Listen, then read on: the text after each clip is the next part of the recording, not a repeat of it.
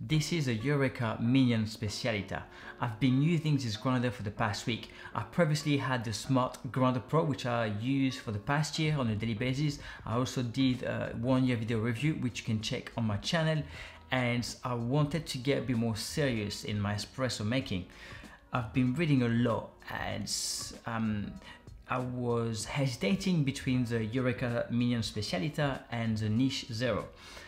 At the moment, it can be quite tricky to buy the Niche Zero.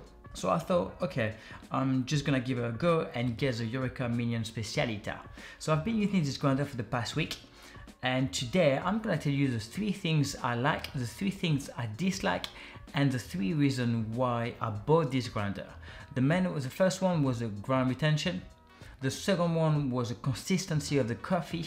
And the third one is to avoid any coffee clumps. So hopefully I will be able to tell you in this video whether this grinder matches my expectation and what I was looking for in a grinder. Hi, my name is Francois from the French Review. Welcome to my channel where we talk about coffee, tech and lifestyle. If you haven't yet, subscribe to my channel and click the bell so you don't miss anything. It also helps me to support this channel and to create more content for you. The 3 things I like about this grinder. The first one, and the most obvious one, is the build of this grinder. It's stainless steel, it's heavy, it's a beast, and it just feels like something solid, well built and quality. That's the first thing. It's way heavier than the Smart Grinder Pro, there's no doubt about that. The second things I really like about this grinder is it's really fast. It's really fast. I can easily grind 20 grams of coffee in like 12 seconds, which is 5-6 seconds quicker than the Smart Grinder Pro. That's not necessarily what I was looking for, but it is there and I might as well make the most of it. So yeah, it is really fast. The third things I really like about this grinder, it's very quiet.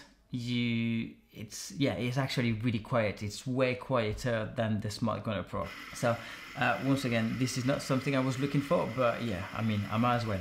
So it's fairly quiet. There's 3 things I dislike about this grinder. The first one is the hopper. The hopper look plastic and really cheap. Compared to the Smart Grinder Pro, the hoppers on the Smart Grinder Pro, it's smoky, you've got really nice seal on the leads. On this one, the plastic feels really cheap, doesn't look very strong, and on the leads there is no steel as well. So quite disappointed about the hopper. I mean, I do prefer them to spend more money on the grinder, obviously, but it just doesn't feel right because the whole base, it's just feel like something of quality, and the hopper is just really plasticky. So which is not great. It's not something I like. The second thing, it's around the portafilter holder. For some reason, it might not be an issue for you, but for me, I feel like it's something I feel it's not right either. I think the portafilter for me holder, it feels clunky. It's just moving around. It doesn't sit right. If my portafilter is on it and it can sometimes vibrate, I might have my portafilter moving around, not a lot, but still. So yeah, I'm not really a massive fan of this portafilter holder. And the third thing, which is linked to the portafilter holder, it's messy. This grinder can be quite messy, especially when you're trying to fit 20 grams of coffee in your portafilter. It's not practical. You may have to invest in a funnel. If you want to avoid any mess, that would be very practical for this grinder. Here are the 3 things I was looking for when I wanted to upgrade the grinder. So the first one, it's a coffee consistency. With this grinder, I'm actually not disappointed at all.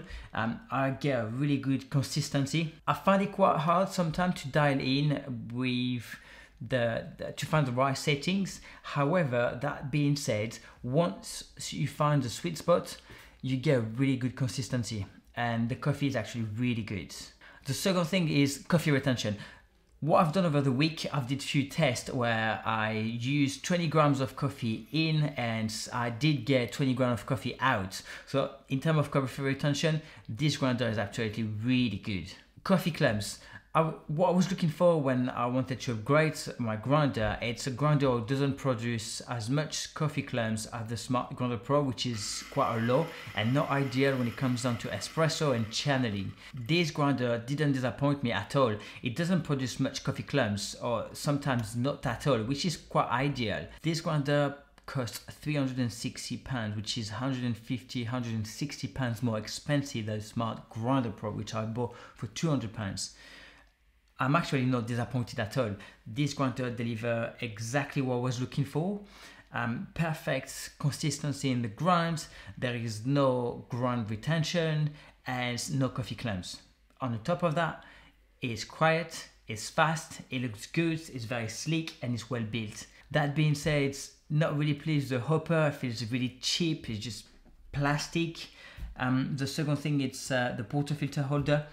It needs some work. It feels clunky, so I'm not really happy with that. If you wanted something a bit different, you might want to consider a different grinder. However, what you can also do is buy a funnel.